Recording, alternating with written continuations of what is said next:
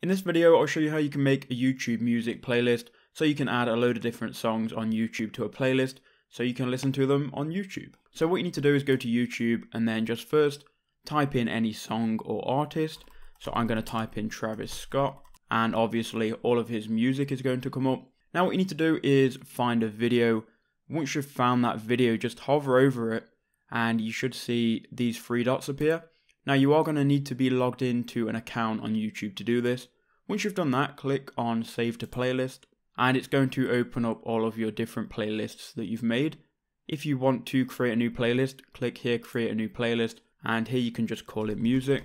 And you might want to change the privacy here to probably private, so only you can view it, and then click Create. And now you've just added one song to that playlist. You can now go and add as many songs as you want to that playlist, doing it the same way. So save to playlist, and then you go to music, and you can see it's now been added to music. So that's all you've got to do to add songs to a playlist on YouTube.